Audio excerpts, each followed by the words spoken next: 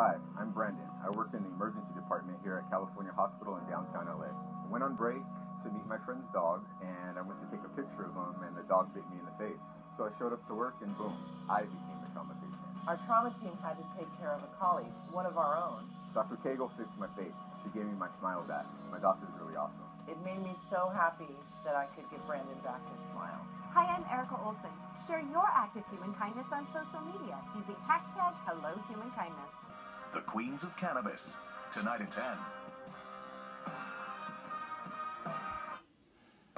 Live from the Broadcast Center in Los Angeles, this is KCAL-9 News at 8.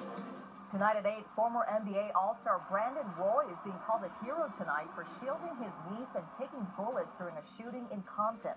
A local Catholic school teacher turns himself in after he's accused of having sex with students. It was a couple minutes later, I would be dead. A teenager with a rare heart condition gets a second chance at life thanks to a new device an Orange County hospital just received. Hi, Vaughn. I'm Susie. Thank you so much for joining us. I'm Jeff Vaughn.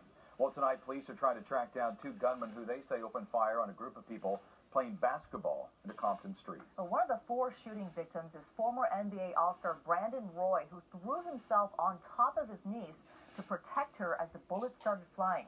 Tonight, KCAL-9's Dave Lopez has more on the shooting and the Roy's heroic actions. Behind me, detectives at the Compton Sheriff's Station busy trying to figure out why. Why this shooting? 4 adult men were all shot, none of them life-threatening. One of those victims was a former NBA star who, through his quick action, undoubtedly saved the life of his niece.